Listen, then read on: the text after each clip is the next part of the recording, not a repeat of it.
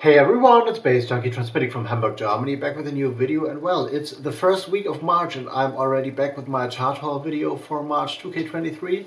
I figured I could shoot this like a little bit earlier in the month and not like waiting until the month is almost over like I did in February. So let's dive into the 3 releases I liked most throughout the past 4 weeks or so.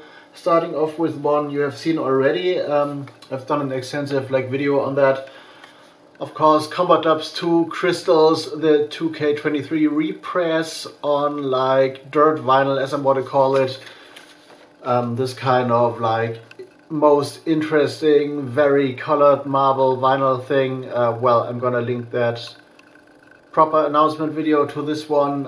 Well, in the end card, I guess you know the score when it comes to Combat Dub. That's me alongside Sascha Müller. Our shared project for bass music, speed garage, breakbeat garage, all that good stuff, and we decided to re-release this classic from 2020. So well, it's back there, and their copies are going out there to all kinds of places, interestingly. So yeah, get this one on BANDCAMP. You know the score, BANDCAMP up there somewhere, and other things, other videos down there. The next one is a re-release too, an interesting one and an essential one, of course. This is the first artificial intelligence compilation sampler on Warp Records. I hope you can see this amazing artwork properly, even though there might be a little bit of reflection in the foil. Back looks like this. And yeah, this is one of the most essential electronic music compilations from back in 1993 actually. So when the techno house scene was still in its kind of infancy and genres in electronic music were still forming.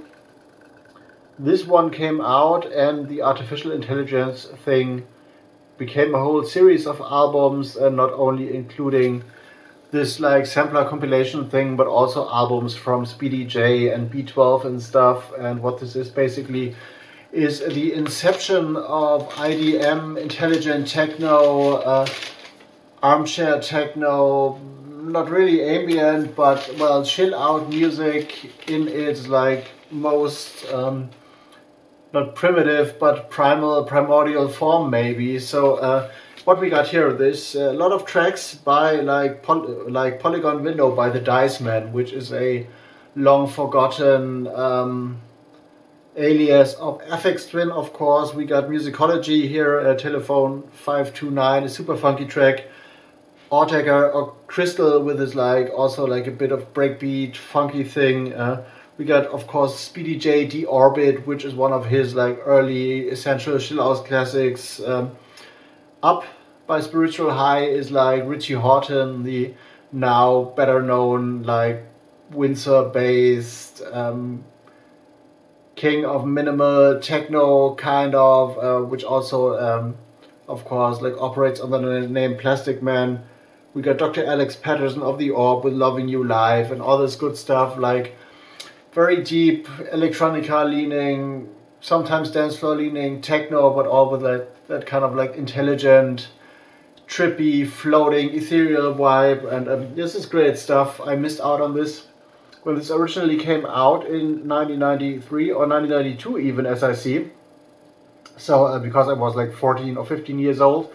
But now it's back, and unfortunately it's back in its original form with only one LP, which is a bit of a pity because, well, those tracks could have done with 2 tracks per side, with a double album, because this would have provided them with a little bit of more dynamic feel. So well, we cram I don't know, 25 minutes on one side, which is much for electronic music, but still a great listen. And also I love this early computer graphics thing here with the guy chilling on his armchair, and there is this little message on the spine which says, "Are you sitting comfortably?" And down there, if you can read this, there is a statement about electronic listening music from Warp. So yeah, this is an essential re-release which everyone who is only slightly interested in electronic music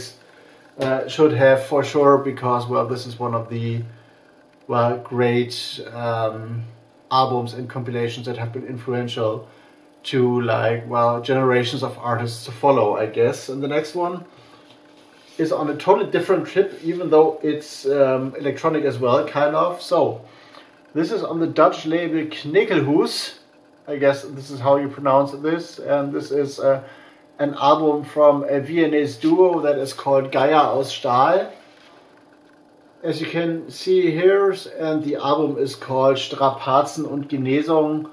This is a very interesting thing and also a very interesting print, so it's like a nice texture to it as well. Here's the track list.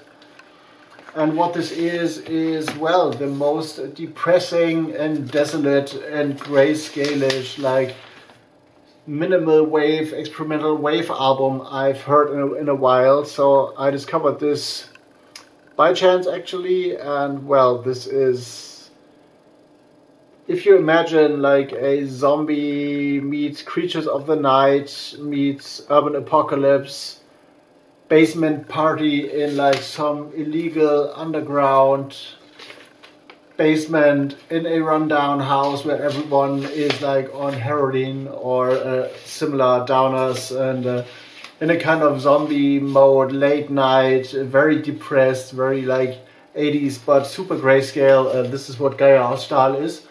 I'm not too sure if I ever gonna play this out on a dance floor, because there needs to be a little bit of a very specific vibe to enjoy that on the dance floor, but overall I like this kind of minimal wave, synthwave feeling with a very stripped down and well, extremely grayscale-ish thing. Reminds me a little bit of the 80s when everyone was like a bit influenced by the tension between the like Western Bloc and the former like Soviet Union, UdSSR as we called this, like the Union of Soviet Republics, I guess. And when there was like a threat of a nuclear war, Berlin was still like a rundown shithole where everybody that wouldn't like want to join the army in Germany like kind of ran to and escaped and stuff. And yeah, this is very much that kind of 80s feeling, and yeah, interesting stuff. The first proper album by Geier aus Stahl, even though they have popped up on several like Viennese compilations before, and one guy behind that project has been like active in other like musical guises, I guess. But as Geier aus Stahl, this is their first proper album, and this is highly recommended. And interestingly released on that Dutch label Knikkelhuis, which is an interesting combination to see, like an artist from Austria going with that kind of music and German lyrics to a Dutch label. So well, this is the thing, and this is one I might play at the BETA-ZERFALL at the very like last hour or so, depending on how long the party goes, but or in like other like non-dance floor related things, I guess, maybe, probably, so I don't know. But yeah, that's it with my like chart haul for this month. 3 tracks or 3 albums only, I guess, but there might be more, there might be less, I don't know. I got some news to share in the future, because there's like a bigger media feature coming up for me, which I'm very excited about, like an international media feature, and I've prepared some stuff for that. And otherwise, I've been working on radio stuff for sure, and getting like things done, and I'm waiting for the next, or for the last Radio Flouka show to pop up on SoundCloud, so my SoundCloud is down there if you want to have a look, because this is like, or has been like a BETA-ZERFALL special, so a little bit of post-punk and also with like tracks by painting and stuff in there. So going a little away from the electronic DJ vibe with that show, but like strolling more around the post-punk realm and stuff. But this is to come, so watch out for my SoundCloud and other things. Of course, BANDCAMP, which is up there as well as usual. And yeah, that's it for now. I'm out, Space Junkie, for like my chart haul for March this year, and I'm gonna go into editing mode. See you in the next one.